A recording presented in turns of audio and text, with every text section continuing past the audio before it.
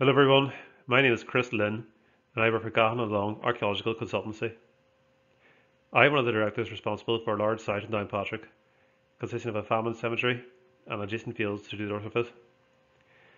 This investigation is being carried out on behalf of the Department of Education, and the site will be the eventual location of Down High School. An initial evaluation of the graveyard took place in 2008, but the current project began in summer 2019. Work was halted for more than a year due to the COVID pandemic, and the project will continue into 2022. This presentation will be a brief update of the findings, and there's still more to be covered from the site.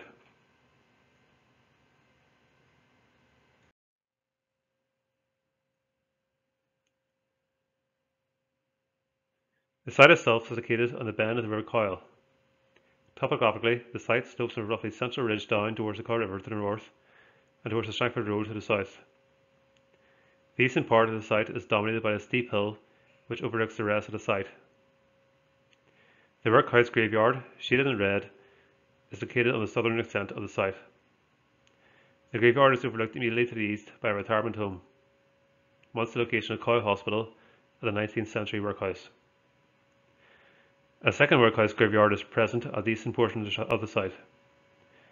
It will not be impacted on by the proposed development, and eventually the excavated human remains will be reburied close to it.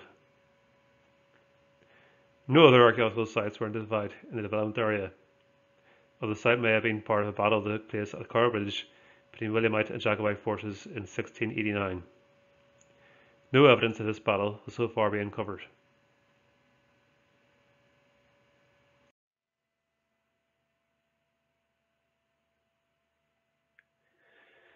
To give a background for the graveyard itself, a review of the Downpatrick workhouse records, the Guardian's minute books, and workhouse registers was conducted and provided no information as to when the graveyard was first used.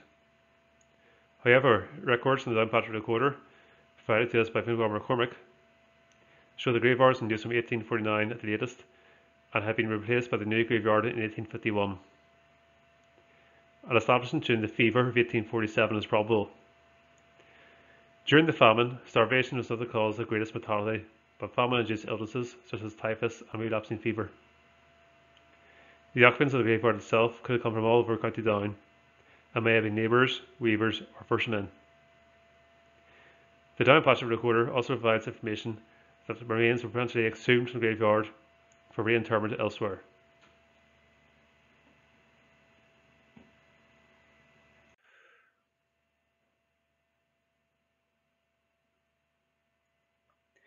Here is a pre-excavation photo of the graveyard. It was very overgrown with scrub vegetation and trees.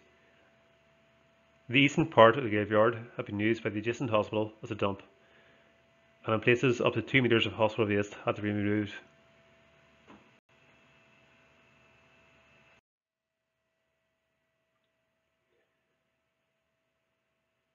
And here's a photo of the topsoil removed from the site.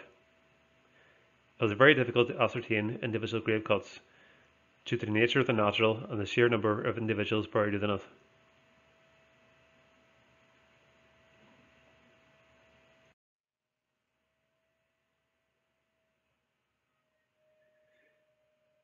This is a fairly up-to-date aerial shot of the graveyard. So far, 730 individuals have been removed. Burials are present throughout the graveyard, apart from the southeast corner, which is the area shaded in red. This may have been due to the remains of a stone building present in this area. Other archaeological structures and deposits have been identified beneath the burials, which probably relate to the activity on the rest of the site. The grave cuts in the northwest corner are organised and contain only one individual per grave cut. The number of individuals within one grave cut increases moving south, and in the southwest corner, pits containing up to 12 individuals were found.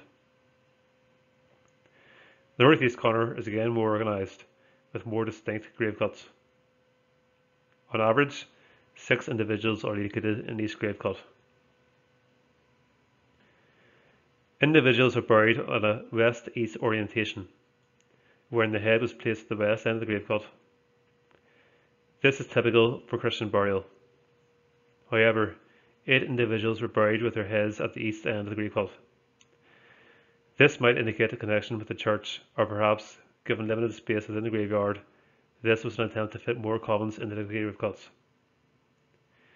These 8 individuals were dispersed throughout the graveyard and are not all located in one area.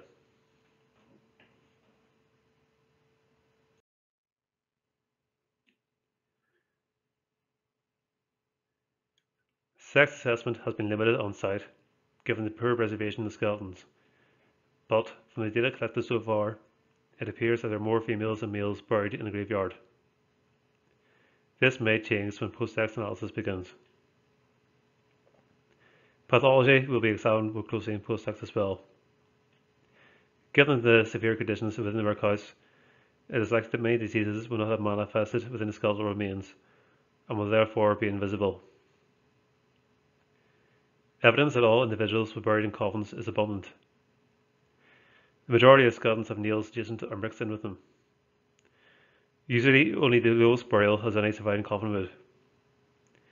Occasionally it might appear that individuals were buried together, but this is due to a skeleton on the upper level collapsing down on top of the lower one. A number of individuals exhibit evidence for these shrouds. Approximately 6 pins have been found, and both children and adults, and additional skeletons suggest that some were bound in a shroud.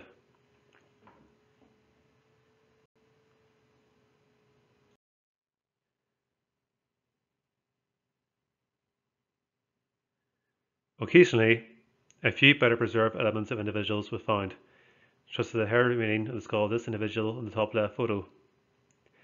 The top right photo shows the current excavation conditions, which is generally pretty damp due to the graveyard being situated downslope from the main site and water draining into it. Age assessment is limited on site, but it's clear that all ages are present. Infants are typically found between the legs of an adult. Infants are also located in coffins with older children, but only a small number being buried within their own coffin. Smaller coffins are made to accommodate young children. Children make up roughly 30% of the total number of individuals found so far. Burials belonging to children are most abundant along the east and west walls of the graveyard, which could be related to a space issue, whereby smaller coffins were placed along the walls when use of the central area of the graveyard intensified.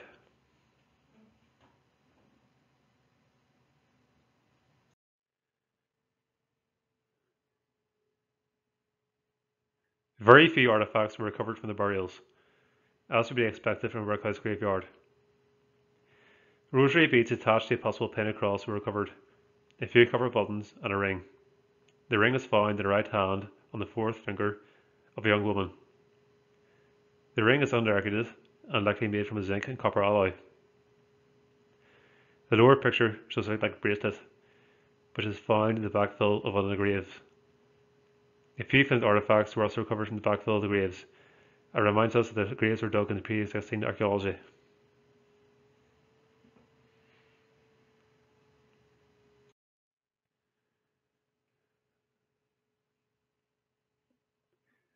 Moving on to the main area of excavation to the north of the graveyard, the site was subject to initial phase of test trenching.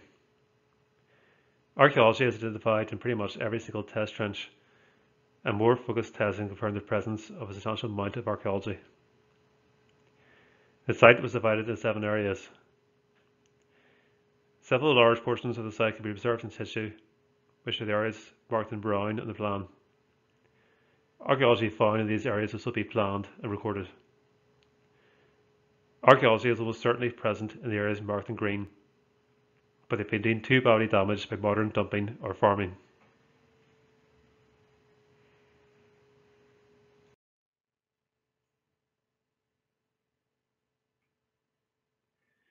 Here is an overall plan of what has been found so far on site.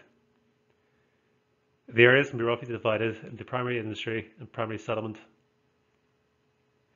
The central portion of the site appears to be surrounded by a rampart close to 500 metres in total length. To the east of this area is a hill with a large ditch over 15 metres in width. A path extends up this hill from the south, flanked by a pair of smaller ditches. Unfortunately, the top of the hill is beyond the limits of excavation. The western part of the site contains multiple paths and a wall that extends for about 400 metres from south northwest to northeast, with gaps where they pass the crossover. It does not appear in Area 7, which is the area to the northeast.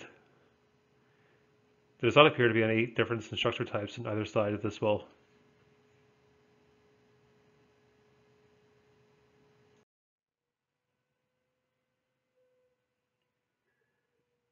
This is a drone photograph showing several buildings under excavation. In the background, you can see a path extending towards the current excavation area. A wall is also present, extending south to north.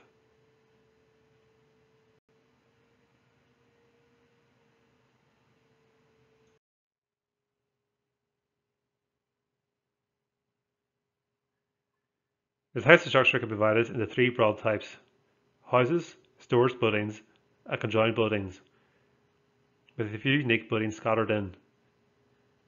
This is a slightly larger example of a typical house, consisting of two pits with surrounding posts and stake holes. The majority of houses are oval or suboval in shape. This particular structure has an internal area of about 25 meters squared. Most structures have two entrances, usually opposite each other, marked by gravel or flat stones thrown into the house slot.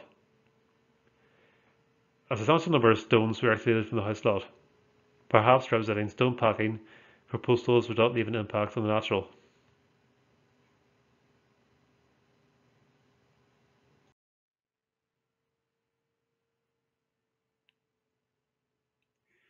Here is an example of another two houses excavated.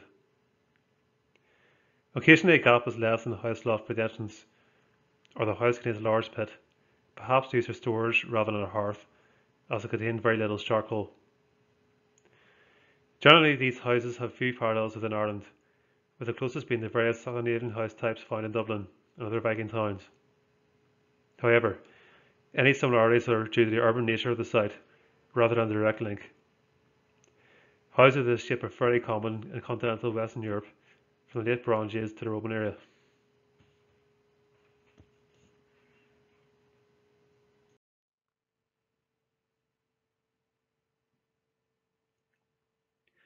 This is an example of a typical storage building, which is generally subcircular in shape and about half the size of the probable houses. They usually contain a large pit taking up most of the internal area of the building. Often this pit was dug out first, and the slot with the building cutting through it. Usually these types of buildings are found in industrial areas, or off to the one side in settlement areas.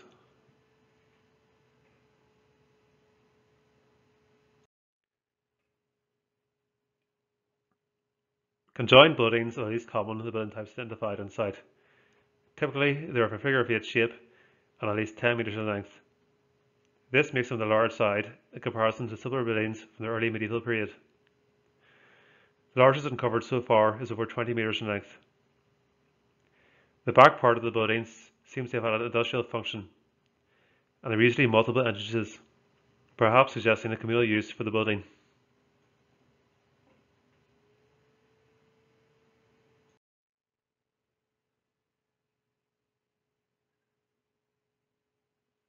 This is a drone photograph of the previous building. To the left of the photograph, or south of the structure, you can see the remains of another suboval structure, built just over a metre away from the main figure of 8 structure.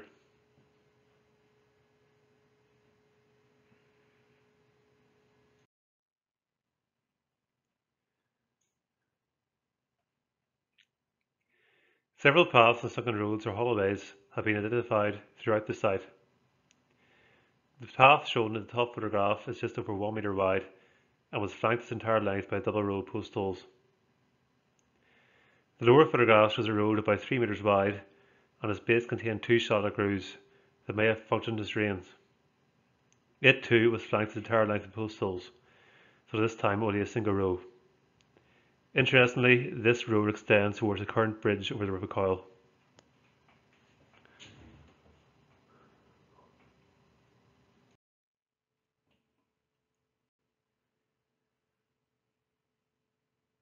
A single wall has been identified on site, with a total length of 400 metres. Only a rubble core with an occasional substantial stone survives, and it generally has a breadth of 1.5 to 2 metres. so at its widest it could be 3 metres. Where tested, post holes and stake holes were found within it, perhaps suggesting it was originally timber laced. The rampart encloses the central portion of the site. It consists of several thousand post holes of usually uniform shape, 0.2 metres in diameter, 0.3 metres in depth, with occasional larger or smaller example, with a width of about 3 metres and a length of 500 metres.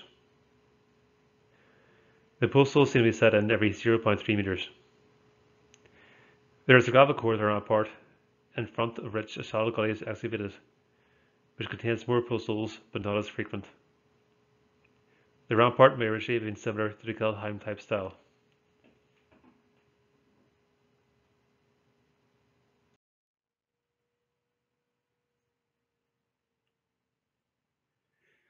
Over 40 furnaces and kilns have been identified on site, of diverse types. Slag tapping furnaces appear to be most common. There is one or two unique examples. The furnace in the top right photograph is located in a 1.5 metre deep rectangular pit, similar to Gallic or Gallo-Roman types. The furnace in the bottom right is located inside a stone structure, adjacent to a large pit which probably serves a well.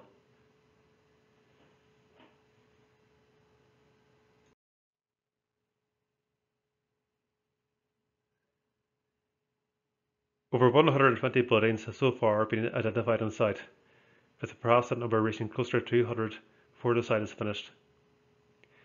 The majority appear to respect one another in the various paths and wall that make up the settlement.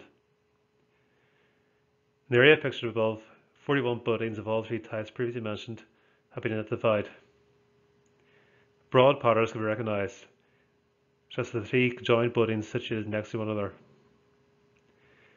This would be one of the most densely populated sites so far found in pre-Viking Ireland. The structures marked in red are earlier features from the Bronze Age, which have been built on top of by this later prehistoric activity.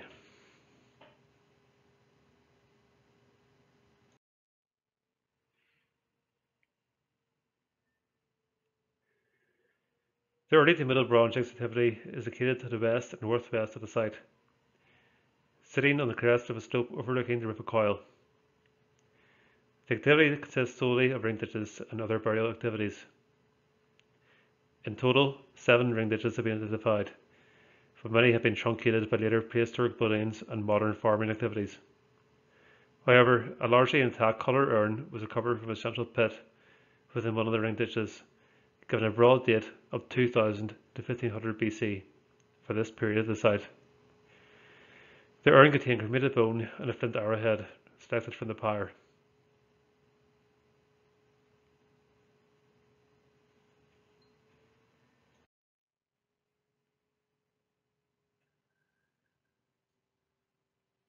Excavating the Bronze Age activity, what exactly is the site of Downpatrick? The site continues beyond the limit of excavation, and the very least extends between the bend and River Coil and potentially beyond. This would make it an interfluvial hill fort, but at roughly 25 hectares is fairly the large side for the rest of the site. The current bridge of the River Coil may have naturally or historically been the shallowest point across the river, in which case this settlement would have stopped at the main route way extending north to south. Potentially this could be a territorial oppidum, if not on its own, in the archaeological setting of Downpatrick. I assume the previous lecture, Materialising Power, New Archaeology from the Black Pig's Dyke, went into this concept.